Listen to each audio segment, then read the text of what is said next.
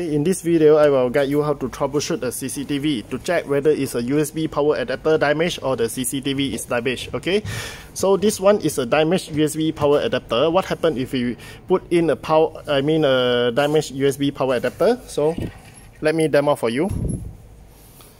We plug in everything like normal, and then we power on the switch, and then you can see the CCTV is no responding, or you hear a noise sound, noise sound, different sound, like interference sound.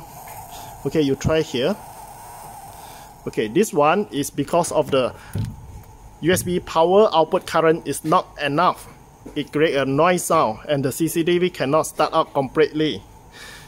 So what you need to do, try to use another USB power adapter with your phone. As long as a 1A output, you can start out the CCTV normally. Okay, this one is a good power adapter. So this one is a damaged USB power adapter. So let's see what if we are going to use using the working power adapter. The CCTV will start normally. When the output current is enough to support the CCTV, everything is function properly without any noise sound. So this is how to troubleshoot to check whether it's CCTV damage or USB power adapter. I hope this helped you. Thank you.